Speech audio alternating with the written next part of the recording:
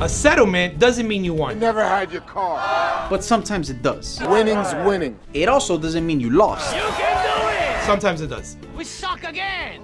But why would you settle? Sometimes settling is better, even when you're right. So you're telling me there's a chance? Other times, you gotta take it all the way. A good lawyer knows the case, knows the law, and understands what a client can potentially get. That's called setting expectations. $100 billion. Gentlemen. A good lawyer leverages the strengths of the case in order to get to those expectations. Ain't got nothing on me! That's called negotiations. When both sides agree, there's no reason to keep fighting. That's called a resolution. Excuse me, Miami. Mucho, mucho, mucho, mucho. Amor.